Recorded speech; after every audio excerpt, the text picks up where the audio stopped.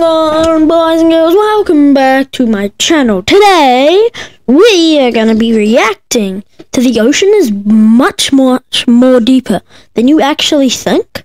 Let's watch this. The ocean is really deep. Deeper, in fact, than most of us realize. Who knew? If you were to shave off all of the land from the tops of every continent and island in the world and fill up the ocean's deepest points with that land, then the entire Earth would be covered in an ocean 2 miles deep. Didn't know that. 3/4 of our planet is already covered in water, though, and it goes a lot deeper than just 2 miles. Wow. Let's start with a sense of scale. This dot right here is the size of an average human. Alright. The slightly larger dot is the size of an elephant. Okay. And this is the size of the largest ship ever built, the Knight Nevis. With that in mind, let's start going underwater and see what we find out. The first milestone is at 40 meters below the surface, which is the maximum depth allowed for recreational scuba diving. Didn't know A little that. further down at 93 meters is where the wreck of the Lusitania was discovered, which is interesting because the Lusitania itself is 240 meters long, which means that it What? sank in water shallower than it is long, so if the ship was standing on its stern or bow, it would be sticking out of the water. Wow. Just slightly deeper than that, at 100 meters, is where diving can become seriously fatal if you're not careful because of decompression sickness. But that didn't stop a man named Herbert Nitsch to accomplish the free diving world record at a depth of 214 meters. This Whoa. guy swam down to this level with just one single breath. But a little further down at 332 meters, we have the scuba diving world record, which was accomplished by another man named Ahmed Gabir. If he had swam down another 111 meters, then he would have reached the height of the Empire State Building if it was submerged underwater. And a little further than that, at 500 meters below the surface, we arrive at the maximum dive depth of blue whales, the Wow. largest creatures on the planet and also the limit of the US Seawolf-class nuclear submarine.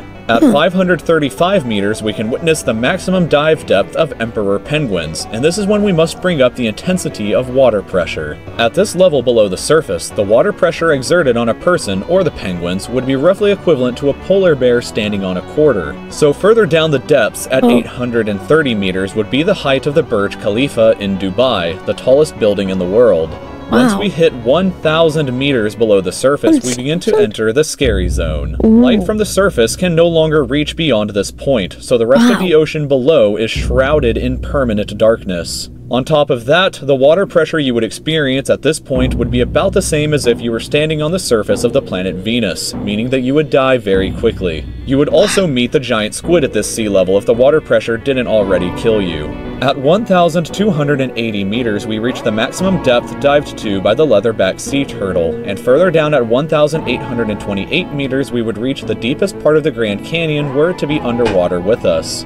Down at Really? 2,000 meters, we start to encounter some of the more terrifying sea creatures, like the ominously named black dragonfish, a carnivorous beast with a stomach that doesn't allow light to be emitted through it. Meaning that since we're in total darkness underwater at this point, the only way you would ever see this thing is with a flashlight. A little further down at 2,250 meters, we would reach the maximum depth dived to by both sperm whales and the very frightening colossal squid. Sperm whales often have sucker marks and scars left on their bodies from battles with the colossal squid that likely take place at these incredible depths. The squids themselves can grow to be 14 meters long and weigh up to 750 kilograms with eyes the size of a dinner plate and razor-sharp sickles in the middle of their tentacles. So yeah, good luck with that down there.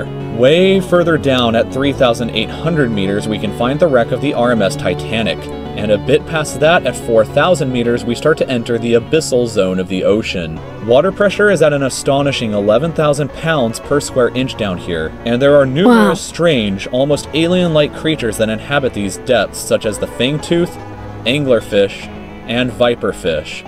Down at 4,267 meters is the average depth of the ocean where you would normally expect to hit the floor, but there are parts of the ocean that go significantly deeper than even this. At 4,791 meters rests the wreckage of the battleship Bismarck sunk during World War II, and way down at 6,000 meters is the beginning of the Hadal Zone, named after the underworld Hades itself. The water pressure down at these depths can become 1,100 times what you would experience way back on top at the surface, which is roughly equal to an elephant balancing on a postage stamp or a single person carrying the weight of 50 Boeing 747 jumbo jets. Down at these depths, you would be crushed immediately without any outside protection, but life still exists down here in various strange forms. At 6,500 meters, we reach the maximum depth that the DSV Alvin can dive to, a popular research submarine that helped to discover the Titanic.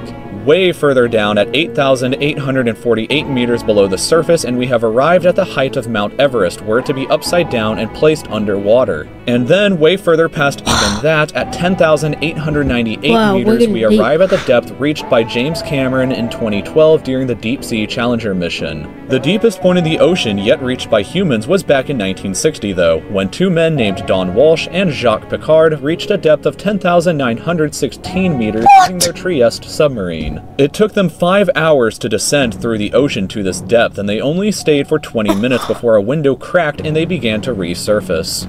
Just a bit further down from there, at 10,972 meters, and we reach the average flight altitude of a commercial airliner.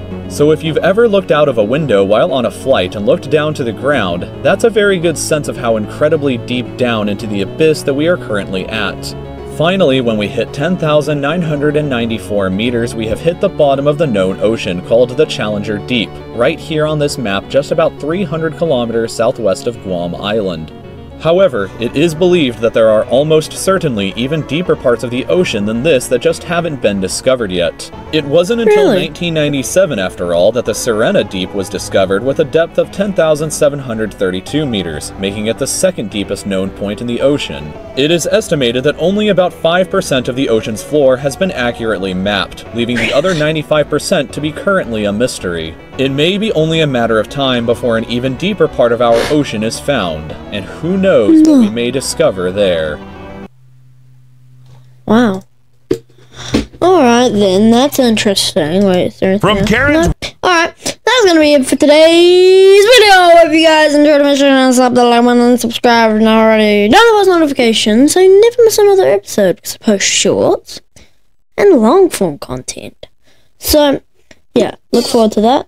I did not know the ocean was that deep. And yeah. Anyways, peace!